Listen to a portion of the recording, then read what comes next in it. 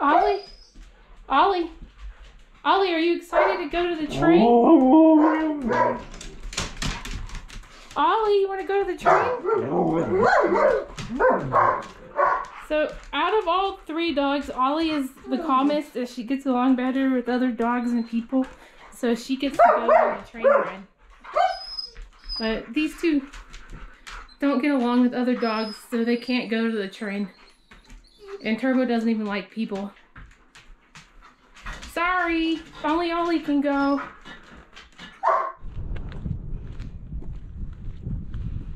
We've lived here for 4 years and we've never done the train tour.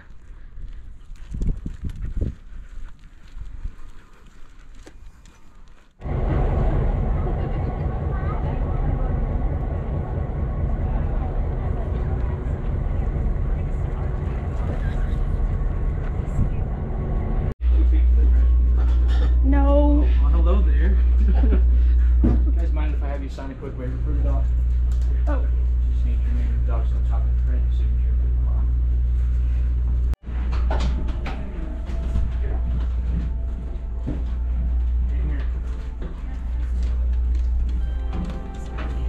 You'll live.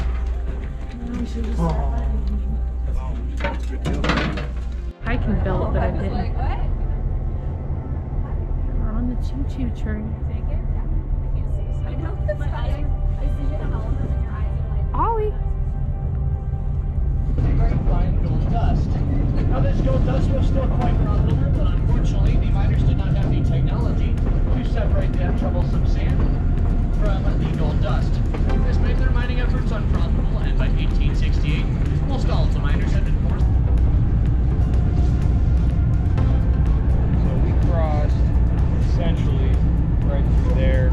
Cut through, you do about 100. To the willow family, that is their closest relative, and that being the case, the aspen tree has celiac in its bark. Celiac is one of the primary ingredients in painkillers like ibuprofen. That being said, the bark of an aspen tree does work a little bit like a natural painkiller. Now what's cool about this, ladies and gentlemen, is that biologists here in the state of Colorado have observed cow elk eating the bark off of an aspen tree just before giving birth to their newborn elk calves. This part is slow. Here on our train ride on the 4th of July. Now, while we locals might get a little bit tired of the snowfall up here, there are a lot of great activities like snowmobiling, skiing, snowshoeing, Normally I do the dog. all kinds of different things you can do up here. It's up to you. I can't stand up. We get a lot of beautiful blue sky days, much like today. In fact, today I do not see a single cloud in the sky.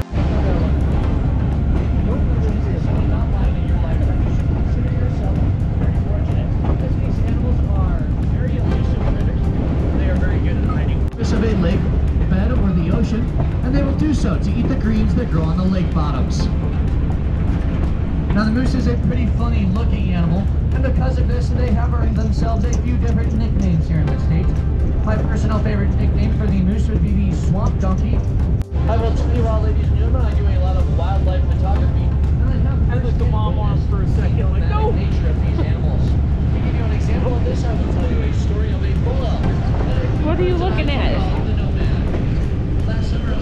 The impressive part about elk antlers, ladies and gentlemen, is how quickly they are able to grow. A mature bull elk can put up to 2 inches of antler on every single day between April and July. Pretty impressive if you ask me. After the antlers have been fully cleaned off of the velvet, they will begin to polish them against tree trunks, and that is what gives the antlers a darker chocolatey color that they are so well known for. And when that has been completed, it typically signifies the beginning of the elk breeding season, which, like I said before, is referred to as the rut. Of similar age, body weight, and bad attitude, battles can last for much longer. This guy still likes to talk about elk. This guy's been talking for 25 minutes. About elk. Minutes, and they were definitely going for blood. One of the bulls came away with a We're coming up on that road we had to cross, I see. Still carries to this very day. Yeah, there's the corner where we had to enter the... And down there, 2 summers ago, I hit a deer. And restore their No, you body need to do fat a little further and back. try to lick their... This gulch here is known as Indiana Gulch. Now, unfortunately, because the trussels were hard to maintain up here during the winter months, all of the trussels were buried and the tracks were laying right